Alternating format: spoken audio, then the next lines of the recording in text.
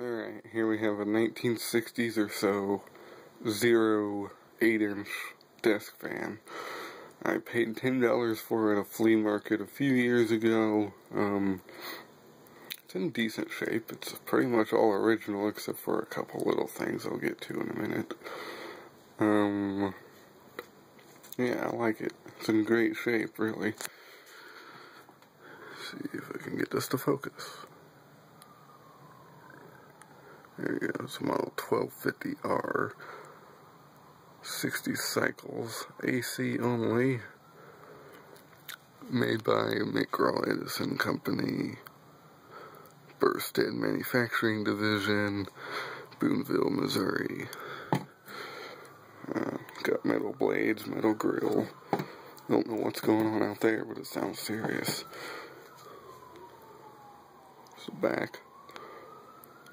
And I put that switch on it because, I don't know, I just felt I needed a switch on it.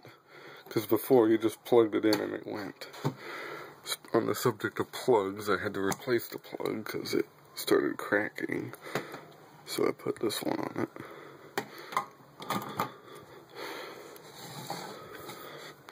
The side of it. I like the design of the base. The other side, it's got, I mean, it's a little rusty, but I like the way it looks. It gives it character. But anyway, here's on.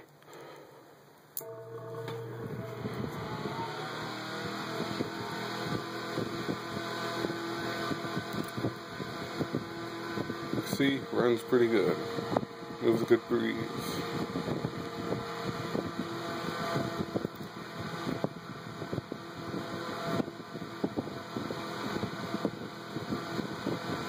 Interesting story behind this. When I first got it, brought it home and stuff, I was using it, and I kept hearing pinging on the blades. Turns out, there was flies flying into the blades, and basically killing themselves. It was kind of odd.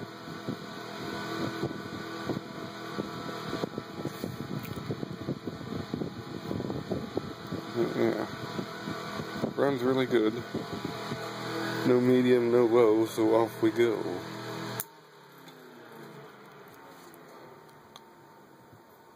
I like that sound it makes when it goes off.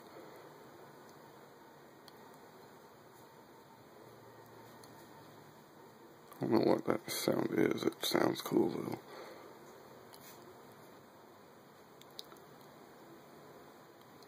So there you go.